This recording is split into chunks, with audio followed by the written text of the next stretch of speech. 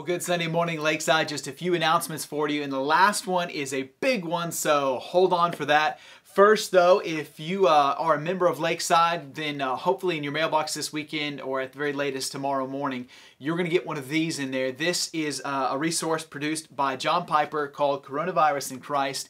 A lot of people have been asking me over the last few weeks, what is God doing amidst this coronavirus? And John Piper in this resource provides probably one of the best and most succinct responses to that question. So we just hope it's going to be an encouragement to you. Along with that mailing, we've also included a letter and some information about Will Cole, the church planter that we're supporting.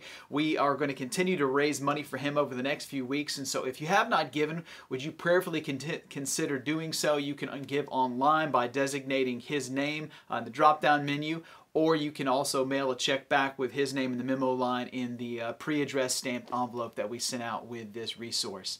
All right, so that is the minor news. The big news is this. If you haven't already heard, starting next Sunday, that's May 10th at 10 a.m., we are going to gather again as a church on a Sunday morning. So we're looking to do that May 10th again at 10 a.m. Now we're not going to be meeting in the building. Still, because of the risk for the transmission of the coronavirus, we're going to be sitting outside, but we're going to have this, you can actually watch it two ways. One, you can sit in your car, and we're going to be broadcasting that through an FM station, so you can sit in your car or your golf cart and just listen to it over the radio. Or you can also just grab a lawn chair or some blanket and sit as a family, distance apart from other folks, but sit as a family outside on the lawn and just listen to it as we broadcast it out. The point would be that we just have an opportunity to gather, but we're going to do it outside in order for it to be as safe as is possible. We'll have more information about that gathering, what you need to know, and also the long-term plan for our future gatherings